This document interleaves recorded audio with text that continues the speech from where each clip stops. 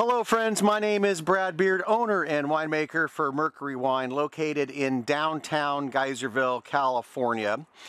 Welcome to Pairings with Brad, where I pair up some family favorites, some other good eats, even some traditional classic wine and food pairings to see which one pairs best with them. Today we're going to be doing my Chili Verde recipe. It's got a little keto twist. We just swap out some cauliflower for potatoes. Otherwise, it's a pretty keto dish altogether. Tons of vegetables and a little bit of pork. It is Chili Verde, basically a green chili stew. It's absolutely fantastic, and because it's a little bit of a larger recipe, or at least took a little bit more prep time, it's going to take a little bit longer to cook. We're just going to do one recipe, and the reason why I chose this recipe is because it goes absolutely fantastic with white wine and red wine. So you'll get a twofer with the wine tastings as well. The wine I'm drinking today right now is my Axina, my super summery refreshing gosh, just summer in a glass with peaches, pears, pineapple, even a little bit of lemon zest on the finish. Absolutely delicious. I'm also going to deglaze the pan with it as well, so it's going to add all those great flavors in there too. And then my red wine is my 2017 Sonoma County Zinfandel. But let's go ahead and get started with all of our vegetables. So what we're going to do is we're going to chop up a bunch of vegetables. The nice part about this is that you don't have to, fine chop, dice, or julienne. This is going to just be a larger or a rough chop because we're going to end up blending it anyway, and the blender is going to do all of the work for us. So let's go ahead and get started and do some rough chopping on all of our goodies here. So I'm going to start with a tomatillo. A tomatillo is in the tomato family, or in the nightshade family, but it has this interesting little husk on the outside of it, and they're actually kind of sticky, and sometimes there's some little schmutz in there, but you have this nice little protective coating. You just go ahead and peel that back as best you can. All right, this one seems to be stuck on more than others. And if you've never worked with a tomatillo before, once you peel back this little paper skin on the outside, peel it back, pull the top, get the stem. Makes it real easy there, but it looks like a tomato, just happens to be green, and it is a little sticky, so I do recommend just giving it a rinse once you've got ahead and got that skin off there. There we go, all polished up, all the sticky is gone, and it has a really fresh green flavor to it. So this is a pretty decent size one. Sometimes they're about half the size. The ones I ended up were a little of both. I don't think it really matters. Tomatillos aren't supposed to be soft, but not rock hard either. So this one just has just a fair amount of give. And since it's just a rough chop, we're just gonna go in halves with this guy, then quarters. Super simple. Put it in there, the rest of them. This is our Poblano pepper that we're going to be using today. This recipe calls for about 4, 5, 6 of them. Ends up being, whoops, outside we got mosquitoes coming. Ends up being about 1.5 pounds of the tomatillos, and then, excuse me, not the tomatillos, but the poblanos. And then the way you cut those guys open, you want to get this little seed packet out. And so it's nice, you can just reach in there and pull out the seed packet. It's not as fibrous on the inside as like a bell pepper or something like that. So all you got to do is get that top going. Always give a nice wash. There does seem to be some dirt that collects up in here. And then just chop around the stem. We don't want to waste anything. There we go. And like I was saying, a rough chop will just come down 2, maybe 3 times there, and then once across, making it real simple. For the onion rough chop as well. So that was just a half an onion. Basically turned it into 6. Whoa, almost mixed it up with the wrong stuff there. And the garlic, we don't have to worry about mincing or chopping because it's just going to go into the blender as well. And you can use jalapenos for this. We ended up using, this will end up being 6 of the Serrano pepper, 6 of the Serranos. It's a little bit more difficult to get the seeds out, and the seeds are where most of the heat is. So if you're worried about a little heat, I would focus on getting these guys chopped out. I usually just take the top off. With a jalapeno, you can just slide down the sides, but these little guys, since they usually have a curve to them, I just cut down the middle and then drag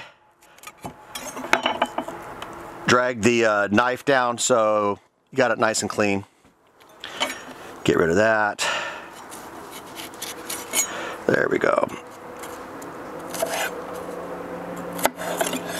There we go. We got our Serranos. And next, what's nice about this, since it's going in the blender, I just go ahead and chop the top off of my cilantro. And we're going to separate that because I'm probably going to have to do 2 blenders full to get all this in. All right. So real simple, I've got a pretty good sized blender here. So if yours is a little smaller, you might need to do 3 batches or 3 blenders full. We'll see how it goes. All right, so we'll go ahead and start with throwing some of our tomatillos in here. This looks like, it ended up being like 14, 15. They were all different sizes. I think it was just around 2 pounds, maybe 2 1/4 pounds. We'll get started by throwing some of those guys in. Taking about half. Throw in our half of our poblanos. There we go. Half of our serranos. Oh my goodness, I might have to make 3 batches today. Looks like I've got a little more. I've got two large onions. Throw in a couple of these. All right. This is our chicken stock. I always like to say get that Knorr roasted chicken stock. The roasted chicken stock just adds a little more flavor. This is a couple of quarts. We'll use this to help blend. And we'll go ahead and reserve some of this so that we make sure we have enough liquid to cover the pork once it starts braising. All right, Fred, lots of good stuff up here, huh?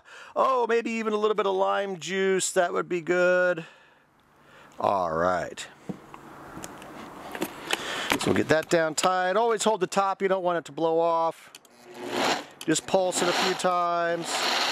I know, Fred, it's loud. I'm sorry. Here we go.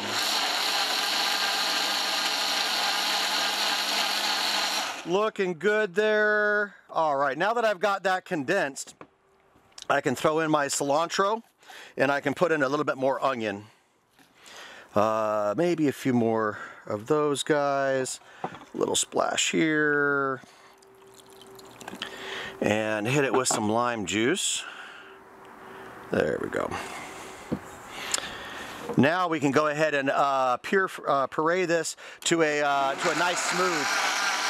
Probably can't hear me now.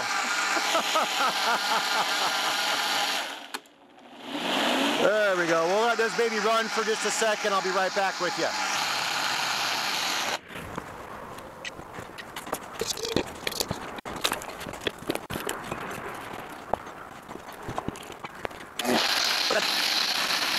Okay, my friends, we're back. I've got it all blended up. As you can see, I've got my braising liquid all blended up, ready to go. It's absolutely a gorgeous color, but that's not going to last long. Once it actually heats up, it's going to get a little more olive green instead of this beautiful bright green. A couple of things I wanted to mention when I was chopping everything up and getting everything in the blender. I did reserve a little bit of the cilantro because we're going to use that as a garnish, and I reserved half an onion to chop up for the garnish as well. We also garnish with a little bit of sour cream or your favorite salsa, but I'll let you decide what garnishes you like. And so we're on to the meat. So this is a pork recipe, and we're going to be using pork butt, pork shoulder. It's the exact same thing. And what I do, because I make this dish a lot, and I also like making carnitas and a lot of other things, I go ahead and buy the whole pork butt, but I do get the shoulder blade removed for me just because I'm not a butcher and it's hard for me to work around that. So I do get a full pork butt, and that gives me a lot of extra meat that I can pre-chop up and freeze. So next time I want to do this meal, it's ready to go as well. And most people will say there's no need to trim it. There's a lot of fat on a pork butt. I don't mind a little fat in my dishes, but for me personally, I go ahead and trim it up. So we've got some pieces that are as lean as this, and then some of the pieces have a little bit of residual fat laying on the side, like that one might be a little extra fatty. You do need some fat for the dish, but it's pretty nicely marbled, and by the time you finish braising this, it's going to be fork tender anyway, and so you really don't need a lot of extra fat for the dish. So now what we need to do is get these things seasoned up, and then we're going to get them in the pan to get a little browning action on them. So I'm going to go ahead and get the pan on right now. There we go. since I stole most of the fat off the sides, we'll go ahead and put a little avocado oil in here. Olive oil. Doesn't need to be extra virgin or any of your fancy stuff like that. It just needs to be a quality oil that's not going to burn. And then this is about 2.5 pounds of pork butt after I've trimmed it, so I would expect you to throw away at least a 1/4 pound from trimming. And this is going to be a little bit too much for the pan initially to get a good brown, so we're going to have to do it in 2 batches to get it going. But let's get it seasoned. All right, get the wine out of the way. Here we go. And we're going to use about 2 tablespoons, 1.5 tablespoons of kosher salt. And then I like to do it twice since it's in this bowl and you got to mix it up. We're going to put in half the seasonings, give it a mix, then put the other half the seasonings in there. So we'll get the first teaspoon in there. I do like a little bit of chipotle, so this is a half of a teaspoon. But of course, just putting a 1/4 in right now. Cayenne. I like cayenne, so it's absolutely going to get a full teaspoon in there. Cumin, absolutely need the cumin for a teaspoon or so. You really can't go wrong with this dish because all those wonderful green flavors from all those fantastic vegetables that we put in, it really goes nicely with. And then a little bit of garlic powder. I know we already put a lot of clove in there, but the meat itself I think needs to be seasoned with some good stuff as well. There we go. And then just a little bit of onion powder or granulated onion, whichever way. There we go. And as you can see, so I've got a nice coating, but it's really not over everything. So we'll go ahead and give these guys a nice toss, and then we'll do it again to get the rest of those on there. You really want to get it coated nicely because when we're searing this, what it's going to do is sear in all those wonderful flavors. So you do want it flavored on all sides. All right, here we go again.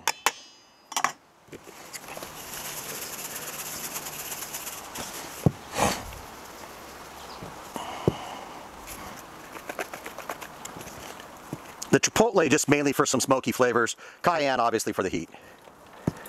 Cumin for the good traditional flavors.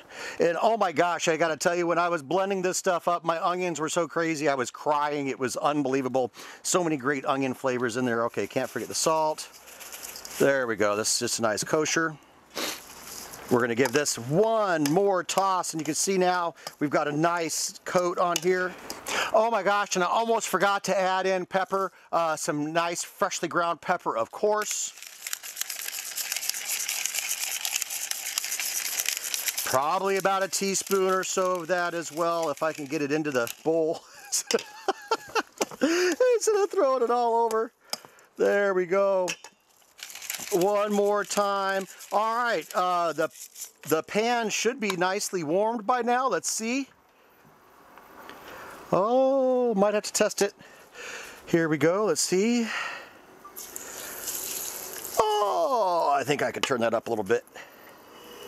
There we go. All right, so like I was saying, you just don't want to crowd the pan, but you want to get a nice sear.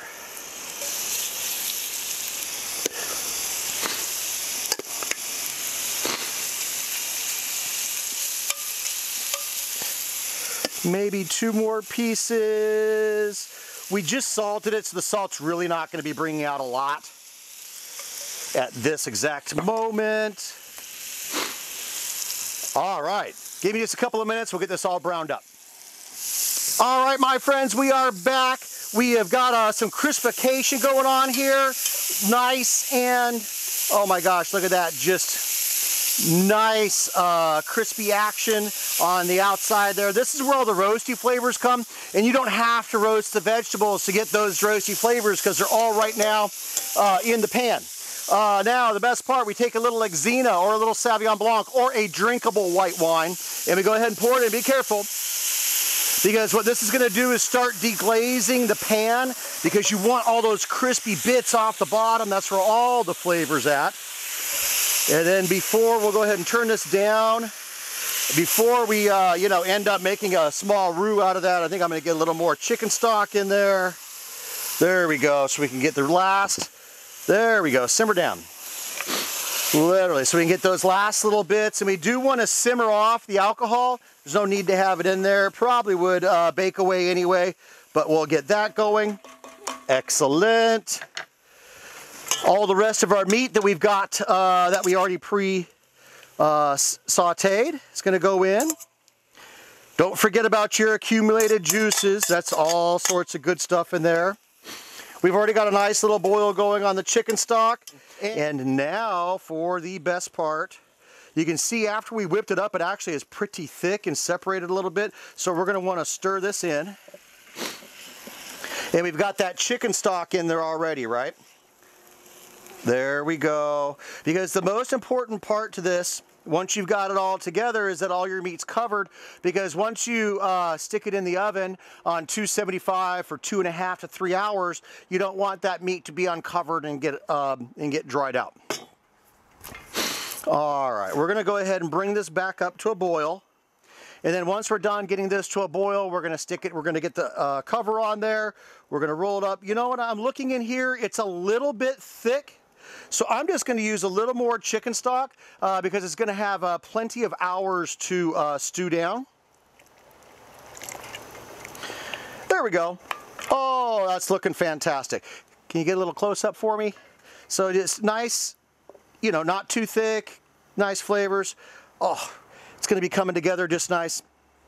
All right, guys, so what's going to happen now, we'll get that into the oven. I'm going to have a couple more glasses of wine, and if I was having a dinner party, I'd be, you know, setting the tables, getting those things ready. And, of course, my cauliflower is still sitting over here.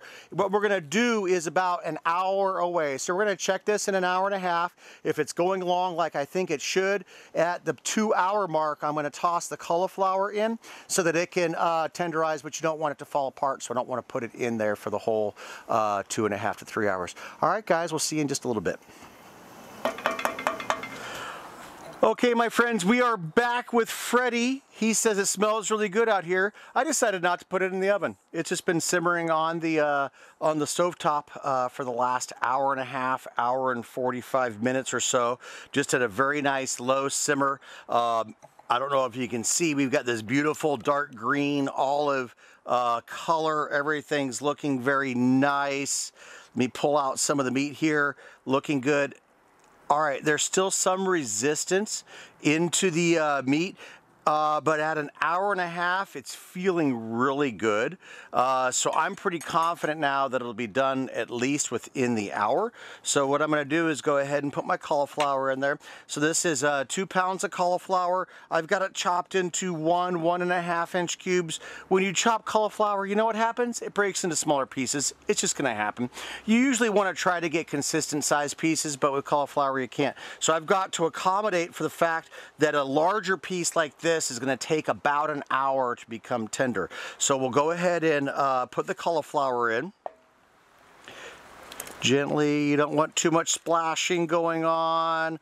All right, looking fantastic. And you want to make sure that the cauliflower ends up being submerged so that it cooks properly as well. And it looks like we still have enough liquid. If I didn't have enough liquid for the cauliflower, I would pour some more chicken stock in. But things are looking fantastic. I cannot wait for supper time tonight. It's going to be fantastic. So, all right, we will see you in about another hour. Thank you. Okay, my friends, we're back. It's been a little bit over 3 hours. This has been simmering away. It's really coming together so nicely. I just wish you could smell it even with the lid on. It smells so good. I threw an extra wine into the mix just because I thought the Sauvignon Blanc might be really nice with it as well. We're going to find out here shortly. So let's see how we're doing here. All right, looking very nice. We'll give it a little bit of a stir. Hopefully you can see that. Oh, the cauliflower is looking fantastic. But I just want to make sure that this is what I did just a couple seconds ago. You pull out a little piece of meat, you get it on the spoon. How does the fork go in? Almost zero resistance, but it didn't fall apart. So that's what you're looking for. Falling apart, nothing's wrong with it, it's gonna be fine, but you just wanna have a little resistance so you have something to chew. That looks great. All right, that's nice. So we'll go ahead and plate up.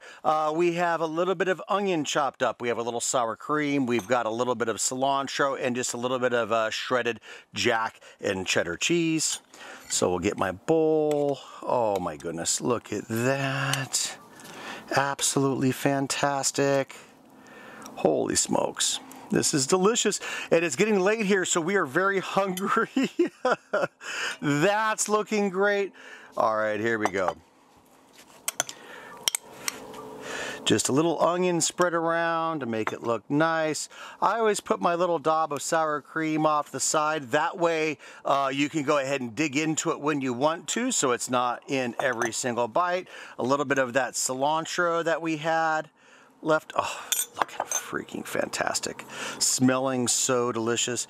Just a little chop over there. Now, typically I would use the Cato traditional Mexican cheese in this, but I didn't have it. And we're under quarantine. I'm not going out to get it if I don't need it. This jack and cheddar's going to be just fine. All right. Oh my goodness. I really hope you guys can see that. Looks absolutely fantastic. You got this beautiful dark broth, almost like an olive color. Just smells fantastic. The cilantro, the sour cream I got right off top, a little bit of bright onion, but it's the richness of the braising broth that is absolutely fantastic. Let me grab a little bit of pork.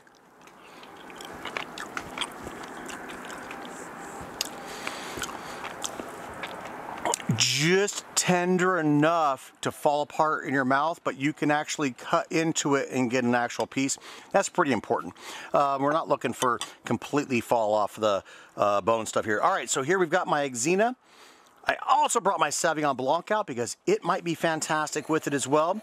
This is a little more fruity than my Sauvignon Blanc, some more summery flavors. Oh, well, that's pretty nice on its own. Let's see how it is with the food. All right, here we go. Oh, a little bit of cauliflower. Oh, and for those of you that are afraid of cauliflower, do not worry. Most people would have put potatoes in here, but by the time the cauliflower gets nice and soft, it feels like a potato and you won't even know it. Oh, that's nice. That actually worked really well. All right, but here's the piece de resistance. Here's where you can have a dish that white wine and red wine goes with it. All right, let's see if the new 17 Zen goes with it. My 16 Zen went fantastically. All right, brighter, fruitier, more acidic, a little more fruit forward. The Zinfandel, a little richer, some nice bright cherries, some, oh gosh darn it, some stewed cherries are running around in there as well. I really think when you're choosing a wine for this, you don't want something with an incredible amount of structure or intense tannins from the oak. You need something a little more rich and fruity. All right, let's see how that goes. A little bit of the pork, a little cheese.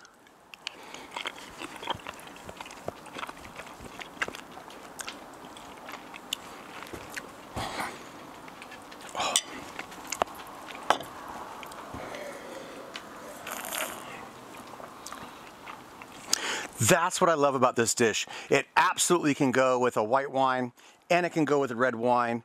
And just to make sure it goes okay with a white wine, I know this is terrible. I'm sorry.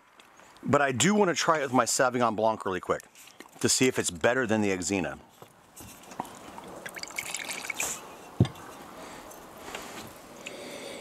A little more nice citrus, some nice tree fruit, but not quite as luscious as the Xena. But more noticeable acid. Let's see if that pairs up nicely with the fat in the dish. All right, a little bit of, got a little cauliflower. I have a little bit of meat in there, a little bit of juice. Oh.